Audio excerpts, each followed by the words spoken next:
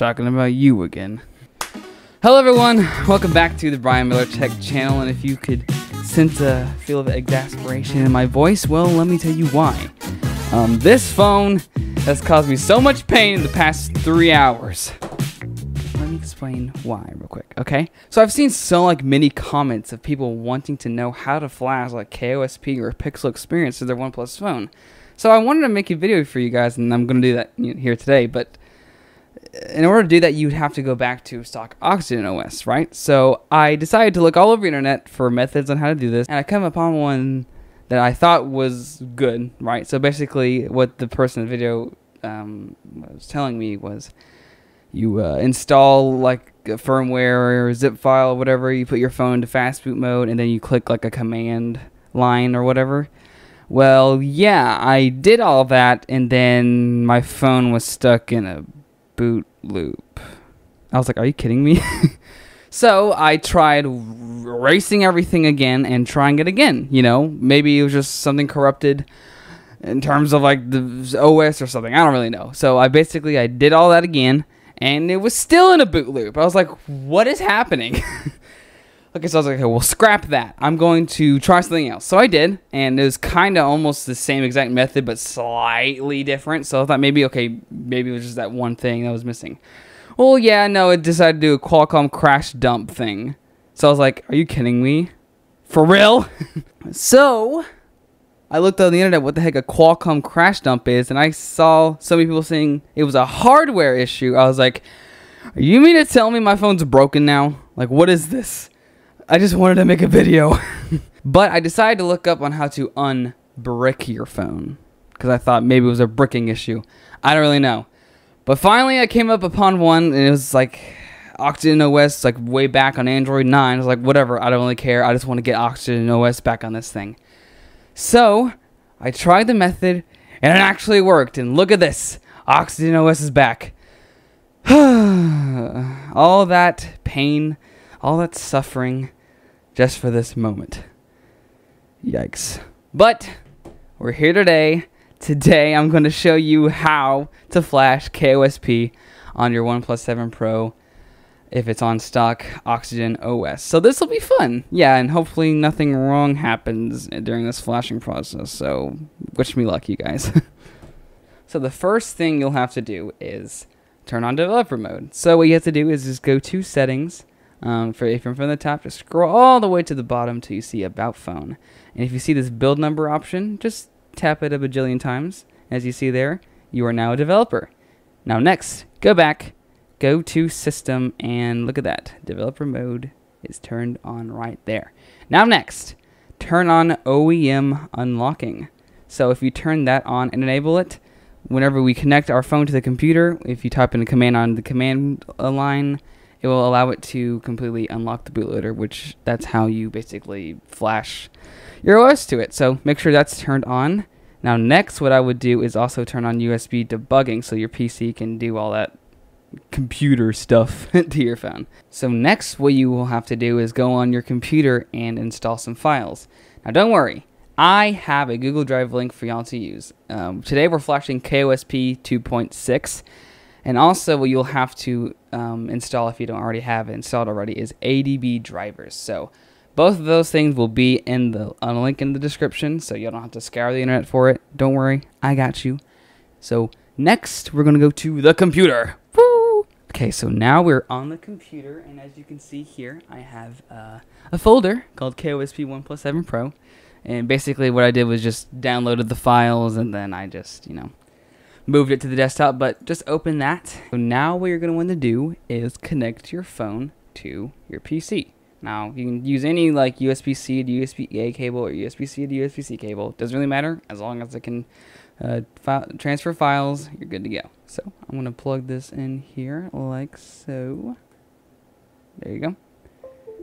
Now also just make sure on here you want to make sure this is changed to file transfer, because if it isn't file transfer, it's not really going to work. Also, as soon as you see allow USB debugging, press allow so we can do all the PC magic. So in this folder I have here, just go to the file Explorer link section, Just delete it and then type CMD and press enter.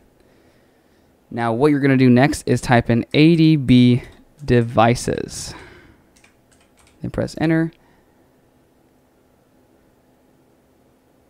And then as soon as you do it for the first time, another pop-up for allow USB debugging will show up. So just press allow. And as you can see right here, it's done it. So if you type it in again, Adb Devices, press enter, boom, it's listed. So make sure you do that first as soon as you plug in your phone, because if you don't do it like I did the first time, it just didn't work like at all. Like I tried flashing, it's like error, no Fastboot devices. Like, are you kidding me? But no, I went through all the trial and error, and I'm gonna help you guys. Okay, so make sure you do that first. Okay, so now from here, we are safe to go into the Fastboot. So what you have to type in now from here is just Adb Reboot Bootloader. Then just press enter. And as soon as you press enter, your device will boot into Fastboot mode. Pretty neat. Now, if I pick my phone up, you can see right here it says the device state is locked. So what we want to do now is unlock the bootloader, and I'll show you how to do that right now. Also, quick, very quick disclaimer. Doing this will completely delete everything off of your phone. Literally everything will be gone. So if you have special files on your phone, and if you have like photos or messages you want to keep, make sure you back up your phone before doing this. I don't want to be responsible for any data loss, so I just want to let you guys know, please back up your phone before doing this. If you don't really care and it's just like a side phone like me, then that's fine. Go on ahead, but make sure if you have personal data on there to at least back up your phone. All right, moving on. So now we are going to unlock the bootloader. In order to do this, all we have to type into the command line is fastboot OEM unlock, and then press enter. Now on your device, it will have a prompt screen right here. Basically, it's just telling you unlock bootloader or do not unlock bootloader, and it'll give you like a little warning. So what you're going to do is use the volume keys and just select unlock bootloader, then press the power button. And then it'll start a process of wiping your entire phone, and the bootloader will be unlocked. So yeah, pretty cool. As you can see, it says wiping data, please do not remove battery or turn off phone. I think it's kind of hard to remove a battery in a glass sandwich of a phone, but thanks for the warning, I guess. So yeah, it will boot up again, and it'll say the bootloader is unlocked, and it should boot into a clean OS install of Oxygen OS. So what you have to do is just run through the setup and just basically enable all the developer mode features again, and then we can move on to flashing KOSP. All right, so it just booted up from the OEM unlocking. So basically, just run through the whole process here. I'm just gonna fast agree, fast blah blah blah, all that skip, and just I think setting up offline is fine. So we'll just do that.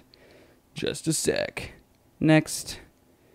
More accept, blah blah blah. Come on, let's get this. Skip. Disagree? Skip. Okay, whatever. Skip. I'm just running through this real quick. Skip. Sure. Next. Go home. Next. Okay, I don't want to run through the dumb tutorial. Stop. Don't force me to do this. Recent. Okay, I know how to use this phone. Just let me get to the home screen already. Start.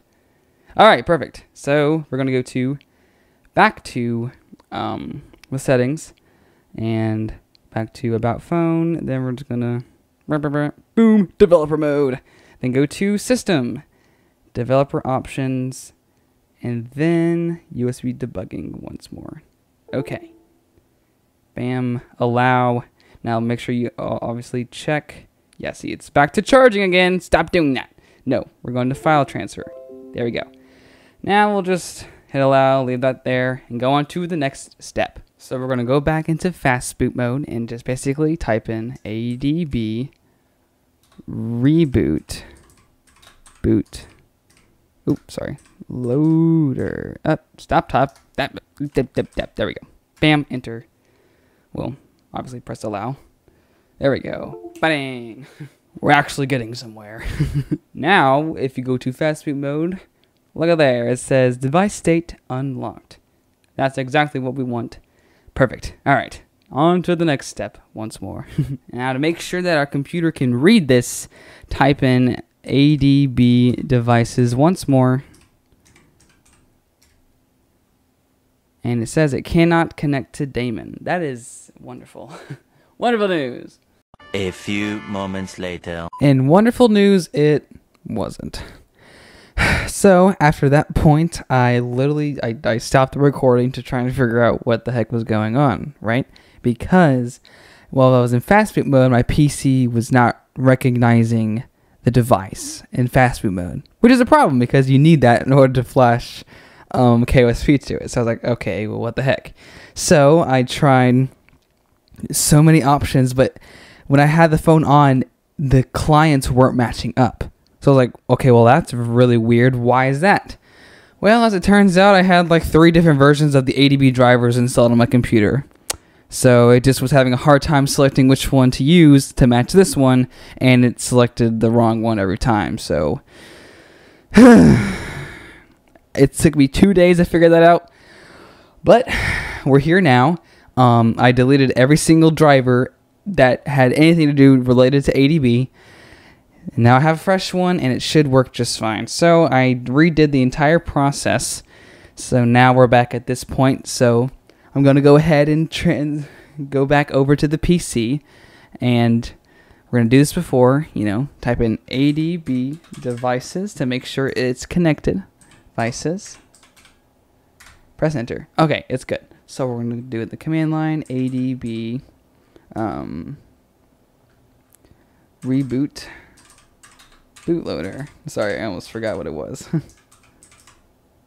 And then, I want to make sure it's on so it works. Yeah, okay. Enter. There we go. Okie dokie. Don't fail me now. Okay. So, now we're going to try this. Adb Devices. Enter. Okay. Now here's the thing though. Last time I did this, it worked, but it did say like the list of devices was empty. So I'm going to hypothetically try this out. All right, so stay with me. We also have a command line we need to put in. Don't worry, I'll have it in the link in the description. Or not even a link, just like I'll have it typed down in the description so you can copy it. So just copy this right here. Copy, and then paste it. Paste it. Oh, come on. Copy and paste. And then press space. And then drag the zip folder to it. And you should be able to press enter. Enter. And it has no Android info.txt. It's always something, isn't it? Well, let me figure this out once more and I'll be right back. Well, as it turned out, I had the wrong one downloaded. Of course.